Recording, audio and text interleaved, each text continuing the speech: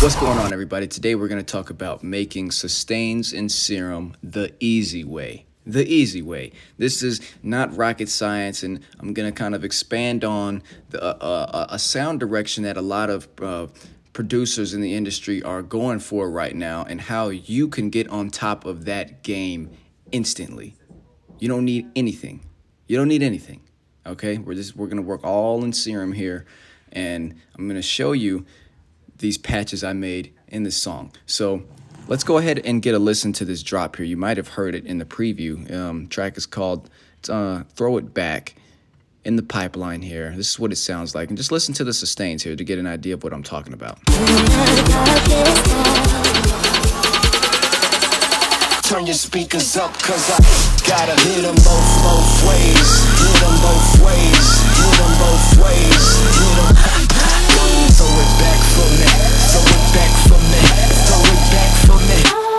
Cause I gotta hit them. So that's what we're working with here. Those are the sustains, and it's not rocket science. It's extremely simple. So take a look here. Let's just open it up. I'm gonna solo it. I'm going to solo these sustains here. This is what they sound like here, just in Serum right off the bat. Right here.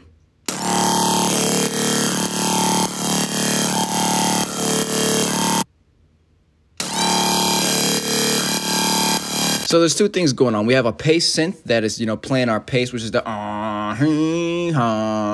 it's playing a pace. It's kind of giving movement and energy to the record. And then you've got your straight up sustain, which is filling up the atmosphere in the room. So basically here's our straight atmosphere synth here. It's extremely simple. And then you've got the pace synth,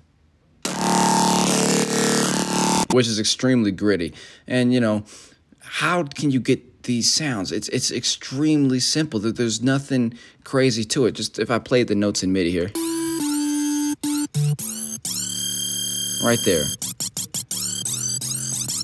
It's like this weird, crappy sound. You might not, if you just heard it just right off the bat, you'd be like, this is stupid. I don't even want to use this. Like, what am I going to do with this? But it's how you're able to utilize it. Now, opening up in Serum here.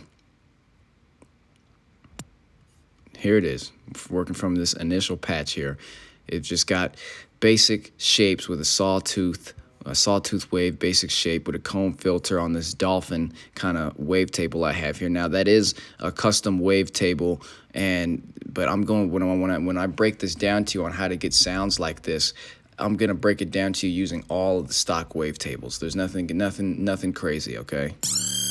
So that's what it sounds like, and it's just straight up and using your LFO to kind of create this sustained format here at a 4 bar. So this is gonna last you for 4 bars, and then the comb filter's bringing in all these crazy kind of harmonics in here. So without that, you see, you just got this very digital sound. Now when you bring this in, it's kind of moving, giving you that movement. Now let's walk through a sound from scratch here. So let's just load in a whole new thing of Serum here. Plop it on in. So we're trying to get this just straight up sustained, very digital formatted sound here. So we've got this initial patch. It sounds like this. Let me solo it. Right there. All right, so cool. Just this basic sawtooth, whatever.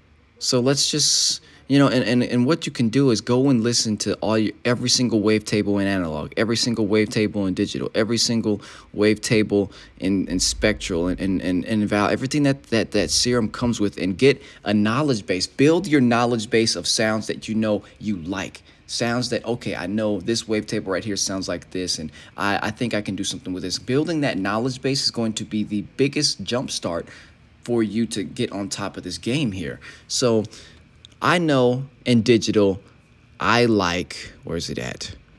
I like Cream. Cream sounds sexy to me. Ooh. Look at that.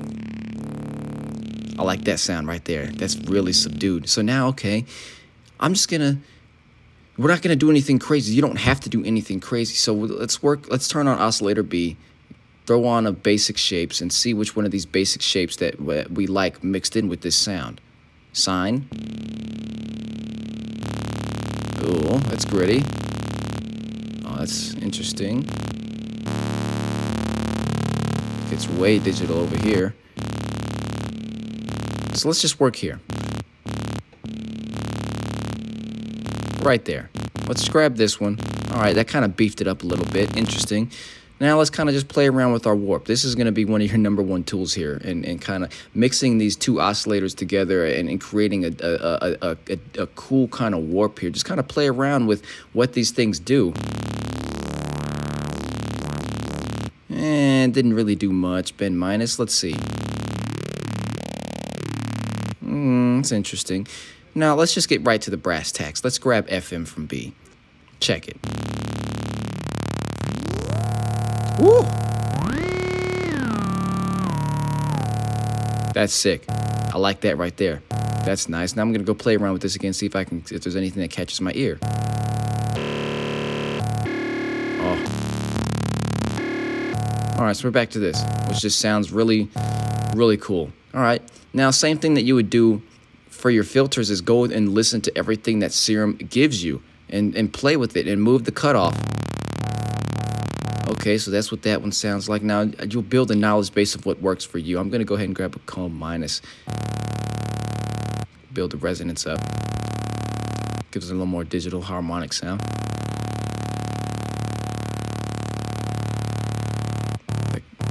That was interesting. I don't know what the hell that was.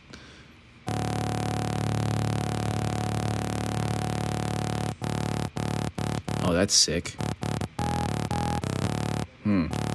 That's cool. All right.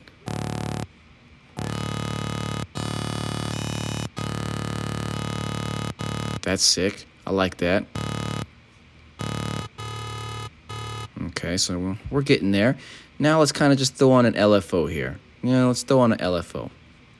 This is going to move our sound. Oh, you could do something crazy with that. I don't know why it's doing all this crazy stuff. So what I'm going to do is I'm going to turn the phase down and the random down. So it's always going to start at the same position no matter what, instead of starting at a random point along the wavetable. And what's doing this is that comb filter was giving it this weird kind of stereo pan, which is interesting. Let's see here. All right, so let's keep going here. Now, we've got this sound right here. Now let's kind of let's get it louder. Throw on our multiband. Make sure you're writing these things down, because this is the secret sauce here. Throw the threshold back. Whoa. You've got something crazy now. All right. Let's see. Let's make sure we put it on B as well, oscillator B, so the filter's affecting A and B. Now we're getting these different kind of sounds every time we press the button.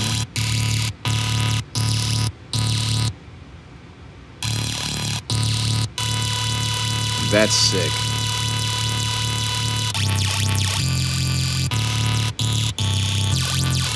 That's cool. You can do some crazy stuff with that. That's cool. So let me go ahead and load in another one that I hear. So that's one kind of sound right there.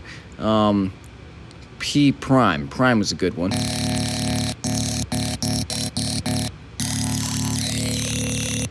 Oh. That's so sick. So I want to do the same thing. I want to build up to this. I want it to go, wah, you know what I'm saying? So same thing that we're kind of doing here that I'll kind of figure out in a moment here. Now let's throw this LFO1, actually let's throw a LFO2 onto here so they're not the same thing. Now you're getting this weird sound right there. But I want it to kind of get to that point where we were.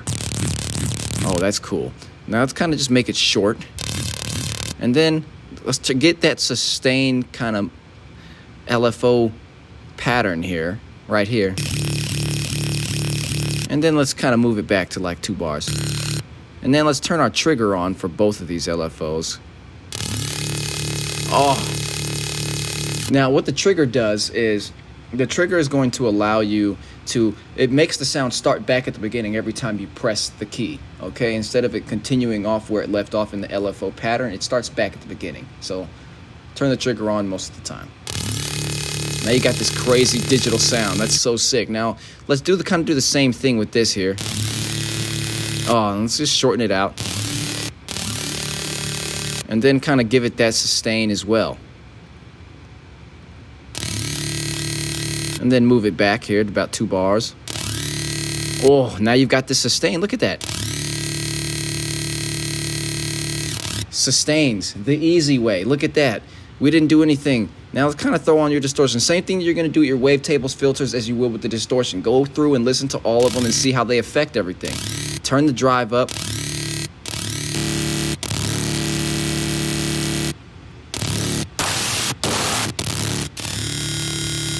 That's cool.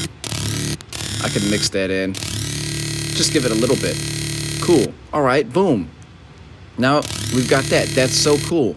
We've got this crazy cool sound. Now you can keep on changing and get different harmonics in it by moving around the wavetable and playing with the FM, which is what I did here. How you've got this initial harmonic style and then moving to this uplifted harmonic style. You see, all I did was move around in the wavetable position.